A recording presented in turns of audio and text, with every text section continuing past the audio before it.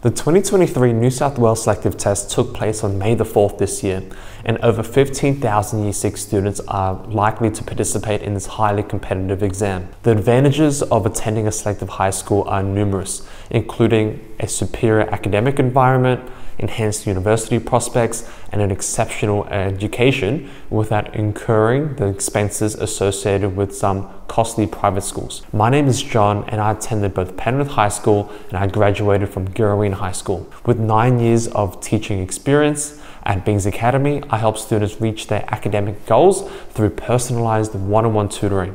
In our previous video, I emphasized the importance of post-exam feedback and calls for better understanding student performance and potential changes in your school options to maximize your chances of getting in one. After calling every one of our selective students who participated in this year's exam, I have a comprehensive understanding of this year's test. In this video, I'll provide an in-depth analysis of the writing question, which was quite unique and presented a few challenges that even our kids struggled with at times. Please note that I won't be discussing the exact question that was actually given in the test, as I don't have access to it, no one has access to it. Instead, I provide an accurate and realistic overview based on student feedback and familiar wording based on my experience too.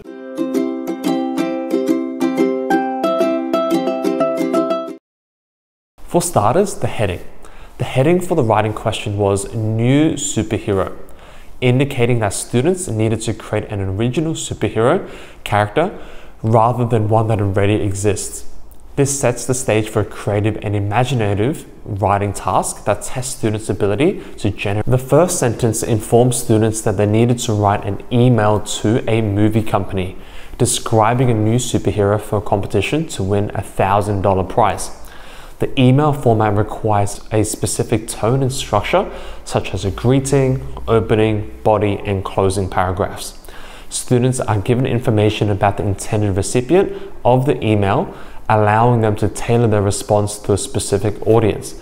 For example, they could address the email to a known movie company like Marvel Studios, or create a fictional company like Superhero Creations Incorporated. This choice will impact the content, as well as a well-known company might expect more detailed explanations of how the new superhero fits into the existing universe. They also mention $1,000, and this is important because it needs to be explicitly stated and mentioned, as that is the prize money for describing and creating this new superhero for them. Depending on who you are and what your superhero is, this can also be reflected in your response. Weaker responses will just address a movie company in general, or they will create a superhero that is not new or novel. They will also not mention the $1,000 prize, which is the intention that's already given in this first sentence as well. The next sentence mentioned that the movie company is seeking ideas from the community. This implies that they value the input from fans and are open to multiple submissions from not just yourself, but from a range of different people from the community.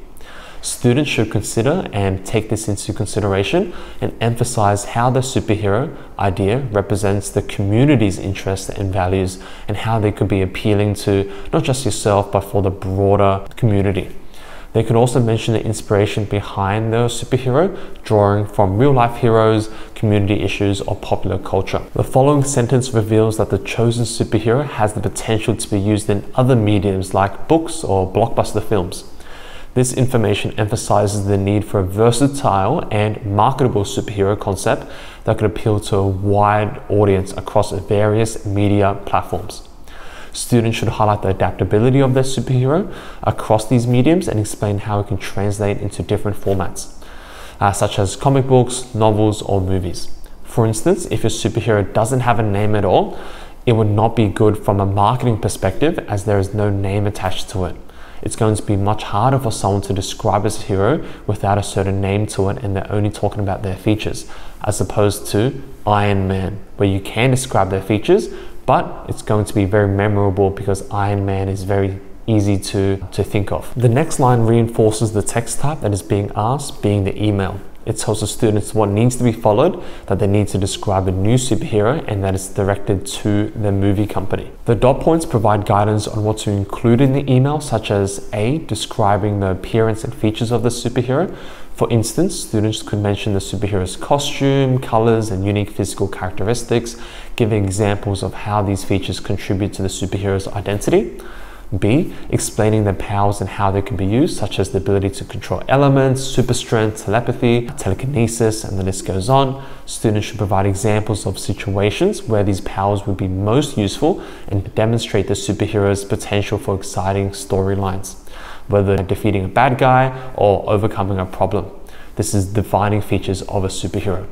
Or C, elaborating on what makes the superhero popular and well known, like a captivating origin story, relatability, or their role in solving critical problems. Students should explain the reasoning behind their choices and how these factors contribute to the superhero's appeal. While these points are presented as suggestions, as they say you can consider it, like always in previous writing tasks that they give, they have to be integrated into response as they provide a solid foundation for a well-structured email. If you want to do more than just these 3 points, you can. However, these 3 points need to be incorporated.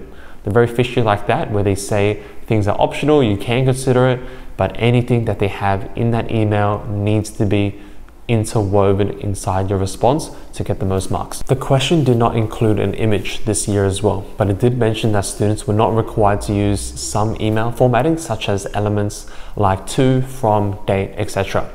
However, these elements could still be used if desired to enhance the email's authenticity and demonstrate the student's understanding of professional email etiquette. Otherwise, there could be a risk of it being too similar to a letter. They're also referring to the parts prior to the introduction that is typically written in an email that act a bit like subheadings that are typically in an email. The rest of what is required in email should still be allowed, including the tone and the structure and your word choices.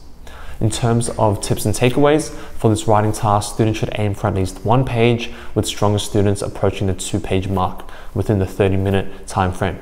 It's essential to maintain an appropriate email format, even though they say some of it's not required. You have to do it, including a greeting, opening, body, and closing, along with full paragraphs. Students should also remember to address the specific audience, emphasize the superhero's community appeal, and ensure that the superhero concept is versatile enough to be appealed and to be presented on multiple media platforms. After speaking to all of our selective kids this year, I've deduced that the difficulty of this writing task was higher than previous selective writing tasks, as the email text type is not commonly taught in schools. I would say this is harder than the newspaper report, which was given 2 years ago, but easier than last year's diary entry. While many students are familiar with writing informal emails to friends and family and other students in their class, a formal exam setting requires a more structured and sophisticated approach. This email text type, as well as last year's diary entry and the year before newspaper report, indicates that the writing portion of the selective exam is becoming increasingly more challenging, and students have to be adequately prepared for it if they are looking for these top schools. However, the theme of describing a superhero may be more comfortable for the majority of students, allowing them to generate creative ideas more easily and relate their superhero to existing characters while still maintaining originality. So a lot of the students that I've spoken to, they directly addressed the email's recipient, being Marvel Studios, and there was only a very small portion of people who did not do that. So I think that was awesome in that area. In conclusion, although the writing question in the 2023 New South Wales selective test presented some unique challenges, a thorough understanding of the task and careful attention to detail could allow the student to achieve success. If you participated in this test this year, do you follow the points that I mentioned outlined in this video, or do you take a different route? Share your thoughts and let me know if you enjoy videos like this. Your feedback can help us create even more helpful videos in the future and provide valuable insights for students preparing for future exams. Thank you guys. Like this video, subscribe if you haven't already, and I'll see you guys in the next video.